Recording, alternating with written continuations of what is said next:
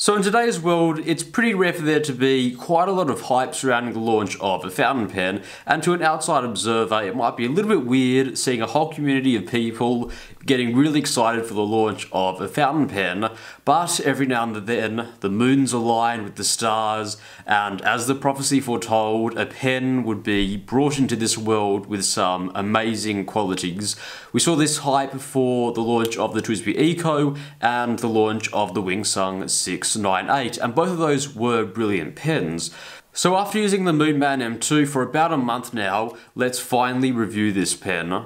So the Moonman M2 is a brand new fountain pen coming from China, and it's fitting into a growing range of fountain pens that actually cost quite a bit of money, more so than the $2 that I'm actually used to paying for Jinhao fountain pens.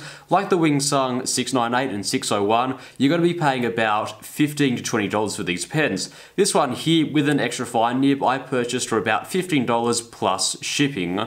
$15 is actually quite a lot of money for a Chinese fountain pen, so what does Moonman actually bring to the table to make this pen worth the money? So first of all, the thing that probably stands out is the aesthetics of this fountain pen, and aesthetics is something that I don't really touch on all that much for a Chinese fountain pen because most of them don't make you say wow or anything like that, because most Chinese fountain pens are very bland, very uninspired, and a lot of the times their designs are actually copied off a lot of other existing fountain pens. However, this one here is a very unique and actually looks like to be a design that they've actually come up on their own, and this one is absolutely beautiful. Very beautiful flowing curves, and this one is actually shaped like a torpedo. It's a little bit more pointed than your regular cigar shape, and it doesn't look generic at all.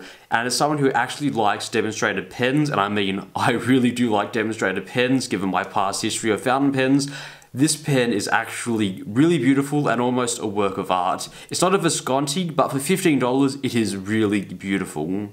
Another thing that I like about this fountain pen is the inclusion of a proper box. And this is something that is actually really rare for Chinese fountain pens, because usually when you buy a Chinese fountain pen, you'll be gifted the pen in a cheap plastic sleeve, and that is pretty much it. This pen, however, comes with its own box, and this box is actually really high quality. It's made from frosted polypropylene, and it feels very high quality. In fact, it feels pretty much like a bigger version of the TWSBI Eco box, and I am super impressed. Considering that for $15, Parker will give you a really crap box with the Parker Vector and Parker Jota, I am really impressed what the Moonman M2 comes in.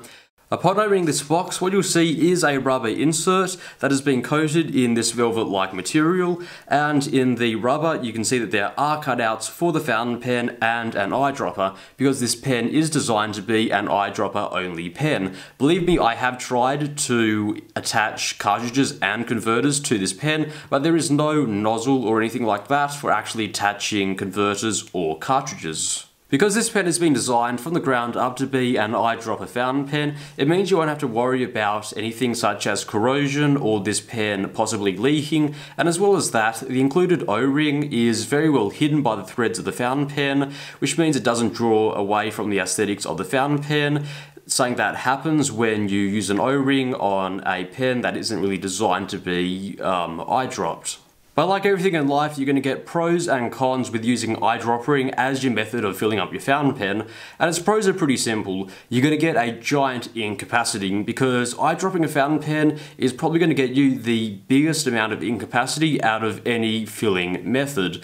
And I measured this filling capacity to be about 3 milliliters, and that is really, really big. To put it into perspective, a standard international converter will give you less than a mil, so this is 3 to 4 times the ink capacity of a standard international converter. And with an extra fine nib on this fountain pen, I was able to use a full barrel of ink in about a month. And that is pretty amazing, considering when I use a fountain pen as an everyday carry pen, most of those pens will need refilling once a week, maybe even more. The only con of it being an eyedropper fountain pen is that it's really tedious to clean and change the ink in, and yes, you will be doing that about once a month, and you'll only be doing it more if you do choose to change the ink more often. But when the time does come to actually needing to eyedrop this fountain pen, it is really tedious, especially when it comes time to cleaning it, because this nib is actually threaded, so you're going to have to unscrew that, and then a little housing with the nib in it is going to come out. Then you have to remove the nib from the housing and clean those separately. My point is, it is a lot more tedious, but the trade-off is you're going to be doing it very rarely. So finally, let's talk about the specs of this fountain pen. So capped, this fountain pen is 138mm long, uncapped is 124mm long, and posted it is 153mm long. And in terms of the weight, it's about 15 grams posted and 11 grams uncapped, and those weights aren't including ink, so add about 3 grams for the ink. So in terms of ergonomics, I really do enjoy using this fountain pen. So first and foremost, I use this pen unposted. Reason being is, while this pen does post, I don't want to really risk this pen getting scratched. And yes, there are light scratches building up where this pen posts, so I really want to try avoid that in the near future. But if you do choose to post this pen does post securely. There is a little bit of a step up where the pen posts, but there's nothing uncomfortable about that. I've used this pen both posted and unposted for long periods of time, and they're both very comfortable. In terms of the section of the pen, I really do enjoy holding it because they haven't done anything fancy with it. It is very straight, and at the very end it is rounded off and filleted, and that makes it very comfortable to hold, and it should be comfortable for a lot of people to hold. It's a very thick section and something that is really enjoyable to hold. As I've said, I've used this pen for over an hour in writing, and it is just very comfortable. The only thing that I don't like about this is there is certainly a small step up, and while it's not that bad, I can feel it when I am writing with it, and as well as that, this grip isn't really resistant to oils, so after about half an hour of use, you need to wipe this section, or it's going to be very slippery. Another ergonomic issue with this fountain pen is concerning the lack of a clip on this fountain pen, and I can see why they chose to do this, and it simply boils down to it would ruin the lines of this fountain pen and ultimately just be a con in terms of the aesthetics. And all that really means is, if you ever use this pen on a surface that's not perfectly level, just beware that the pen will certainly roll about, and as well as that, it means you can't really clip this into your pocket. And for that reason, I would suggest just keeping this pen in a pen case. And anyway, I'm going to recommend that you keep this pen in a pen case anyway, because you wouldn't want to scratch this fountain pen, because being a clear demonstrator pen made from plastic, scratches are easily noticeable. And moving on to scratches and the material, let's talk about the material of the body of this fountain pen. So this fountain pen uses acrylic for the body of the fountain pen, and acrylic is actually my favourite material for fountain pens to be made of in terms of plastic fountain pens, because acrylic is actually a much stronger material in terms of tensile strength than ABS, and it means that this pen here is really strong.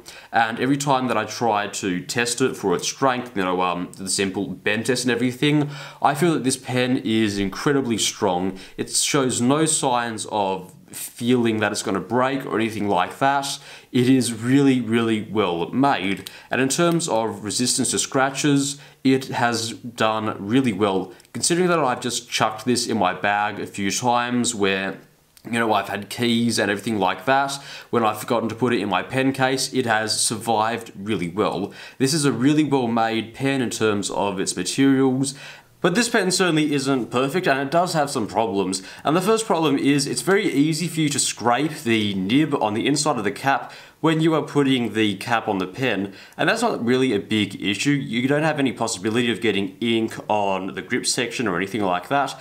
But when you do it, it does distract from the aesthetics of this fountain pen, and it's just something that they could have avoided by making the hole a little bit bigger. And also, while not a big issue, you can still tell that this pen has been Chinese made and Chinese designed, because the holes at the cap and body of the fountain pen, you can easily tell that they have been drilled with a standard drill bit. The taper at the top is 118 degrees, and that just shows that it is a standard drill bit, and I don't really mind that. That's how you do things. But the issue is that when they drilled into the metal mold, it obviously left scratches in the mold, and they didn't take the time to actually sand those scratches out. So if you look really carefully, you can still see the scratches from the drill bit in the mold, and obviously deposited from the mold into the fountain pen. I don't think other brands such as Parker or Pilot would tolerate something like this. They request that the mold be sanded and all the marks be removed. So let's talk about the nib of this fountain pen, because no matter how good the body of this fountain pen is, at the end of the day, you do have to write with these pens, and they always need to have a really good nib.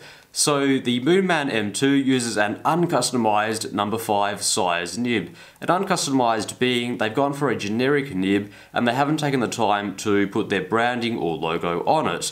Though this one has an extra fine nib, but you can also buy it with a fine, medium and stub nib, and I would have gotten the stub nib if they shipped it to Australia when I purchased this pen, but unfortunately at the time I couldn't find someone who could actually ship to Australia. But I certainly would have gone for a stub nib because a lot of reviewers are saying really good things about the stub nib. At this price point, this nib is obviously going to be a steel nib, and apparently it has an iridium point, but for some reason I don't trust that.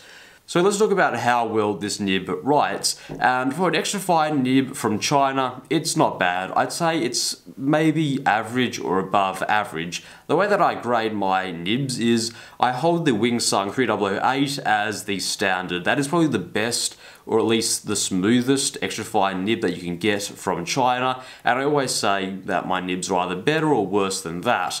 And the way that I compared the Wingsung 698, a more expensive Chinese fountain pen, to that pen, a really cheap Chinese fountain pen, was the 698 was very fun to write with, even though that its nib was a little bit more scratchy. The 3008, however, is cheap, but it's somewhat bland because there is no flex to that nib. The way that I'd say this nib writes is sort of like the Wingsung 698. It's not perfect. There is certainly a little bit of resistance or feedback in this nib, and you can sort of expect that from a lot of mass-produced extra fine nibs. And that's not bad, because remember, I have used this fountain pen for long periods of time, writing samples over an hour long, and it really doesn't bother me all that much. But the cool thing about this nib is, while there is a bit of feedback, you can squeeze some very nice line variation from this nib. This nib does flex. It is really hard, but when you do apply pressure and you slow down, this nib certainly can provide some nice contrast between thick and thin lines, which makes it really fun to write with. But if you're trying to take notes, you can certainly write with this nib pretty fast. In terms of reliability, I think this is a pretty reliable pen. This pen doesn't really hard start on me, and when I start writing, it never skips whatsoever. And in terms of wetness, this pen is average for an extra fine nib. You don't really get gushes for extra fine nibs. This one is average. You can pretty much write on any type of paper, both coated and uncoated. It works really well. The only criticism that I have for this nib really is, well, the feed system as well, is that this pen does burp every now and then, and that's when you get a pool of ink at the bottom of the nib. And usually when I get burping on fountain pens that have cartridges, converters, I'll always just suck air back into the converter and the ink, and that will usually solve it. With this, it doesn't really work. Usually my remedy is to either hold the pen upside down like this for about 30 to 40 seconds, and that will usually solve the burping. And if that doesn't work, or if I'm in a bit of a hurry, all I'll do is simply just get a tissue and just blot up the ink, and it will fix it really easily. Alright then, welcome to the writing sample. This time we're going back to Rhodia. So we have the Moonman. M2. This has an extra fine nib, and the ink that we're using is, I hope you can see it, Monteverde. This is, what's it called? This is Ocean Noir. Let's get into a writing sample.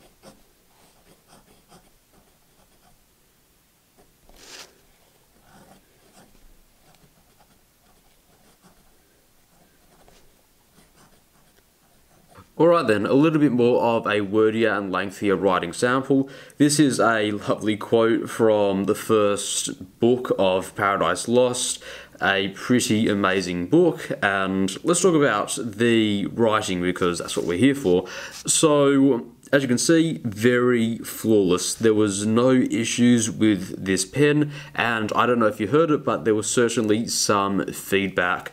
There's very little writing sample. There's very little flex in this. There's very little flex from the writing because this is a pretty stiff nib, and what can I say? Very reliable. For whatever reason, my camera decided to stop recording, but there you go. Let's just jump into looking at the characteristics of the nib. So in terms of natural line variation, in terms of the nib grinding, you're not going to get much. The side strokes are pretty much the same as the downstrokes. In terms of line variation, this is a stiff nib, but you can squeeze line variation out of it. So that's with no pressure, and let's slowly build up. As you can see, there is some flex in this nib, but flex it too much and the nib will railroad. So no pressure and a lot of pressure, and you do have to take it slowly, but you can get some nice contrast between the thick and the thin. So just doing it a regular. You can see that there is really nice contrast to give, but you got to take it slowly. For everyday writing, you're not going to get much line variation or anything like that, but you can squeeze it from this nib. In terms of wetness, as I said, it's about average for an extra fine nib. Not particularly wet ink this, but it is an extra fine nib. I don't know what you'd expect, if you'd expect anything else. In terms of reverse writing,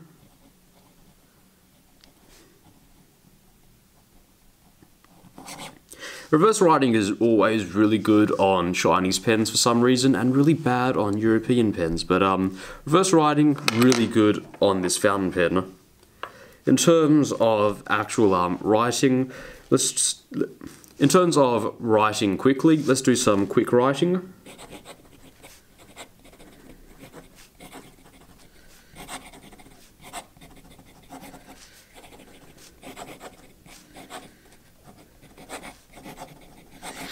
This skip here was actually my fault. You can see I actually cut into the paper if you look at it really quickly, but look at it really closely. But apart from that, it was really good. It keeps up really well. And that's pretty much it for the writing sample. So in conclusion, for less than $20, I think this is the best looking fountain pen that you're probably going to pick up. This is pretty much the Visconti of the cheap fountain pen world, considering that other Chinese fountain pens are very uninspired, and a lot of the cheaper fountain pens that are offered by brands such as Platinum or Pilot or anything like that, those pens also look very bland, so if you're looking for a very aesthetically pleasing pen and not wanting to spend too much money, this is probably your best bet. Another thing that I really enjoy about this fountain pen is the fact that it is an eyedropper. I've never actually owned an eyedropper fountain pen that has been made to be an eyedropper fountain pen, so I think this is awesome for me to get a little bit of exposure into the eyedropping fountain pen side of the community. And as well as that, if I was going to buy this fountain pen again, or if I'm going to recommend you guys get a fountain pen like this, if you're not dead set on getting extra fine nibs, maybe buy this nib with a medium nib or a stub nibs. Looking at other reviewers' take on this fountain pen, I think the medium or stub nib would be really cool because they say those nibs are really, really fun to use.